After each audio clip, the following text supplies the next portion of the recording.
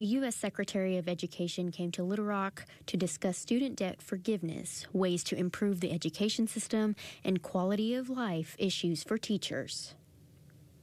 During a roundtable discussion at the Arkansas Education Association, Dr. Miguel Cardona told attendees it's unfair to ask teachers to get a master's degree when most can't afford it, and that kids in classrooms pay the price.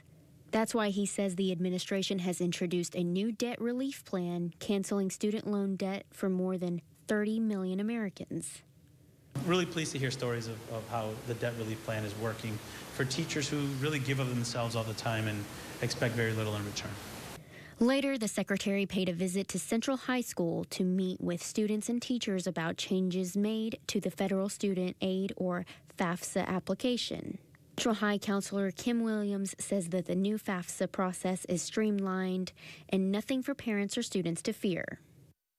In the past, where it will probably take you 30, 45 minutes to complete the FAFSA, despite any glitches, it should take you only about 15, 20 minutes tops. And so just the streamlining of questions, the elimination of questions that are unnecessary to completing the FAFSA are really the most important things in this new streamlined process. The secretary met with students, parents, and teachers today and promised these changes will make the education system easier for all. On your side, I'm Daniela DeHogany. Okay, Daniela, thank you. The secretary pointed to Arkansas as a state with the highest number of non-certified teachers, calling that the result of a, quote, broken system that he says he is unapologetic about fixing.